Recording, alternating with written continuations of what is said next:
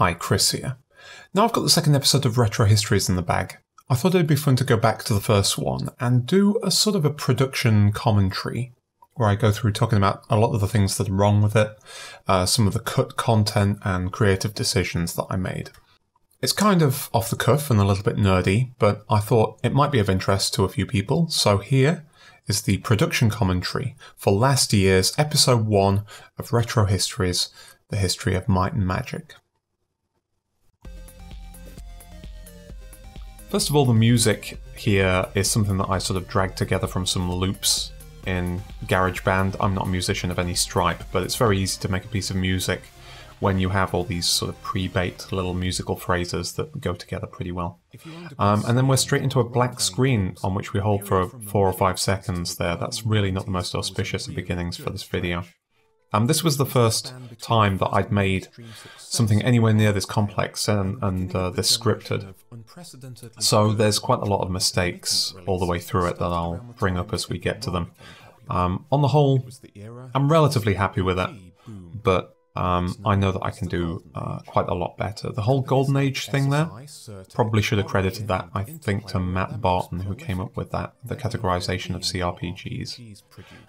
And this whole year carousel thing, that was one of the last shots that I finished on the project because it's one of the more complicated. I had to learn quite a lot of After Effects in order to do that. Really wish I cleaned up that Might and Magic image there. You can see white pixels around the edge from where it's supposed to be on a white background, and given that it's the title of the thing, I really should have put more effort into that. Alright, I should admit up front that I've never actually completed a Might and Magic game. I've never played one to completion. I've played several before making this video, and I played them all at least to some degree in making this video, but I've never finished one, including the long running Let's Play of Might and Magic 6. But I don't think that's necessarily that bad. I saw a really good piece of advice on the internet once, which is running counter to the write what you know common sort of piece of advice. Someone said that you should write what you're willing to discover. And that's sort of how I approach these. I come to subjects that I know a little about, but by the end of the thing I've researched it and I know a lot more about it, hopefully. And that sort of keeps the whole process interesting. If I'm just going in there making a whole thing about something I already know, I'm probably going to lose interest. There's quite a lot of the sorts of shots in this video, which is, I guess, what you would call a digital rostrum, where you've just got a single 2D page or an article or a screen grab and making some sort of a pan across it. That's a fairly commonplace thing to do in this sort of video, and I'm using it a lot in the ones that I've done more recently as well. I find that just doing that in After Effects instead of Premiere, for the most part, makes it just even a simple shot look about 500% better, because you can add some motion blur on it, and that just sells it as far less digital somehow. It can instantly make it look better. The music here that I'm pulling, especially for these early sections, I'm pulling from the console versions of these games, but every time I'm talking about a game in this whole video, I'm underscoring it with music from that game, which is kind of, it's kind of obvious. It probably, is fairly evident that that's what I'm doing. But I learned something from studying Mark Brown's videos. He does Game Maker's Toolkit, that I'm trying to exercise more in the future, because he will be talking about a game and underscore it with music from potentially completely different games. Sometimes it doesn't even appear at all in the video. But it's never a problem. It never sounds jarring. It never stands out, because he's not matching on the game that he's talking about. He's not going that literal, but he just matches on mood and atmosphere. So it's obvious. So sometimes it's not at all obvious that he's using quote wrong music, because it's totally appropriate. It's totally right for the moment. So I think going so literal in my choice of musical score here it was a bit of a lack of imagination on my part. Not that I think the music in this section and in this video works terribly. There are a few places where I think the music really reinforces the thing, but I think I could have been looser with the choices.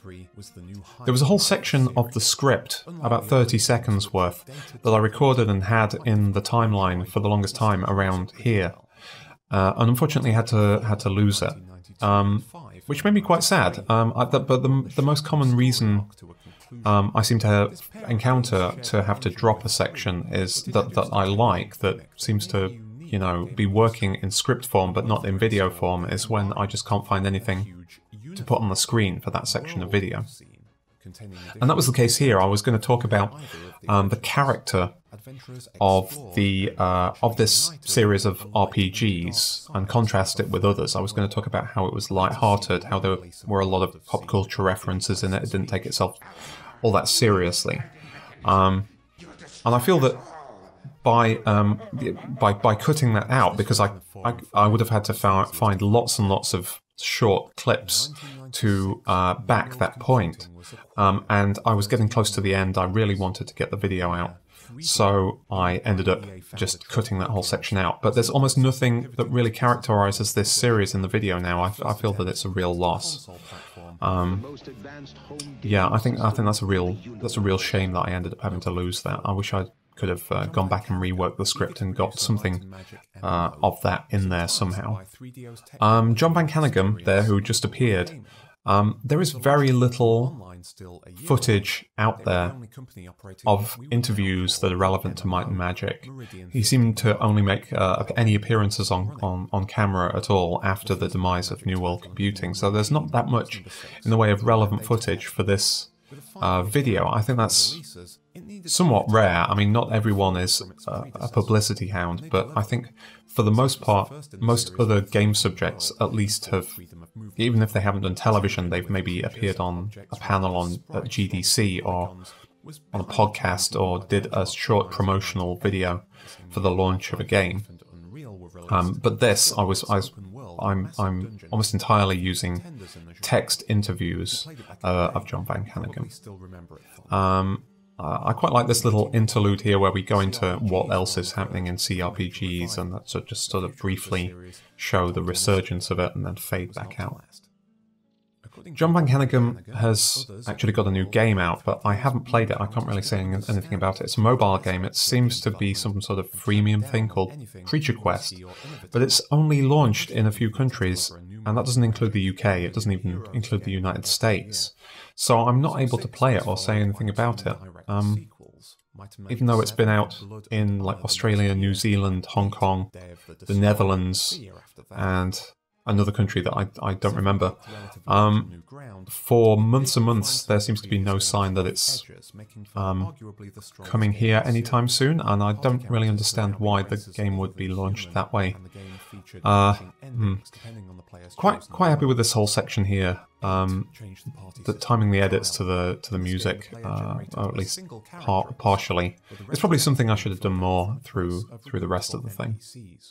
But a nice piece of music there from, I think, Might and Magic 7, backing this section about 7 and 8. A lot of the video of the games is not video that I recorded myself. It's footage from other Let's Players, which is, of course, are all credited and attributed appropriately in the credits and in the description. I'll come back to that in a sec. This whole thing with the heroes timeline, that's not a gag. That's all the products, and that is, as best I could tell, the sequence in which you have to follow them for a chronological storyline.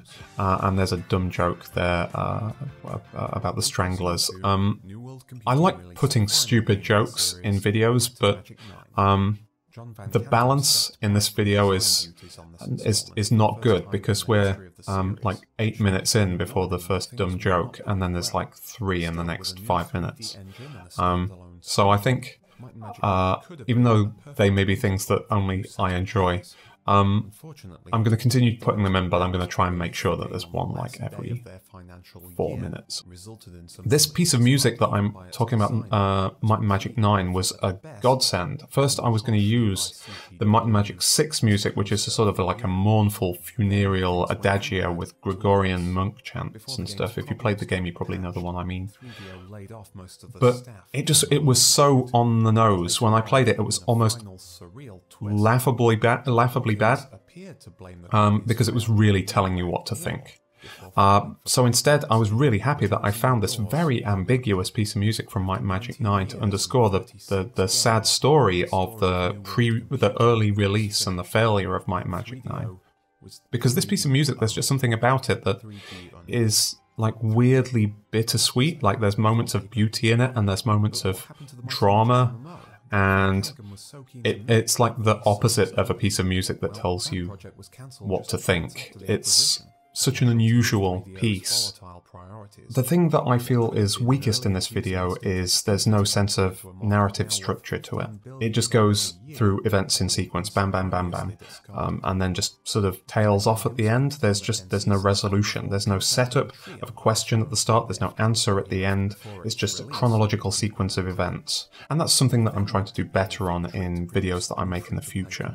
I was really only preoccupied here with getting the facts into the script and then getting video and audio to match. But there's also a higher level that a video has to work on, which it needs to be engaging, it needs to tell a story.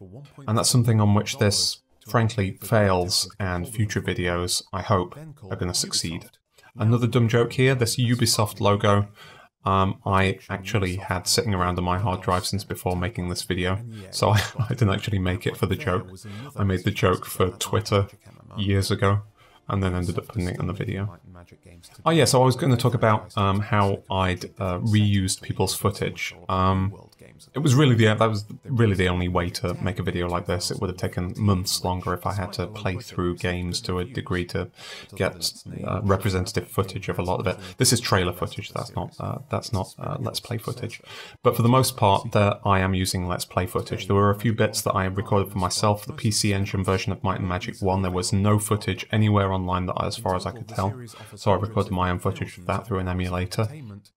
But for the most part, I'm using things that I've downloaded off YouTube, and I'm giving full credit at the end. And that sort of philosophy of it being better to ask forgiveness than permission, I think, is appropriate here. I mean, I don't think that's necessarily a bad thing to do here. I think what I'm doing here is fair use, and I'm not ripping anyone off. I'm not seeking to deny anyone credit for anything.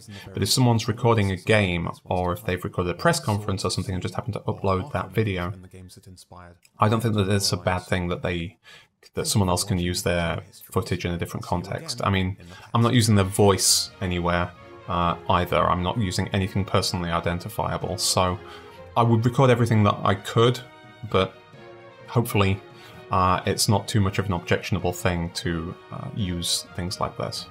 The music here on the credits, very happy with it. It's another version of the tune that we played in a much more simple MIDI version back earlier in the film, the Might and Magic 5 theme. But this is an orchestrated version by a guy called Azomath. Really fantastic, and hopefully using it earlier in the video and then coming in with a stronger version of it at the end. Even if you're not familiar with the music, it does land with a greater impact, hopefully, because you've already heard it once. Alright, we're coming to the end now of this production commentary. I think looking back on this one was instructive. I definitely leveled up in a few ways between episodes 1 and 2, and I may do a similar commentary for episode 2 somewhere down the line. If anyone's interested in that, drop me a comment if that's something you might want to watch. I'll end by saying thanks very much for listening and for your interest in the making of Retro Histories. If you're interested in more behind-the-scenes type stuff, follow me on Twitter at Retrohistories. That's where I share the process of making upcoming videos.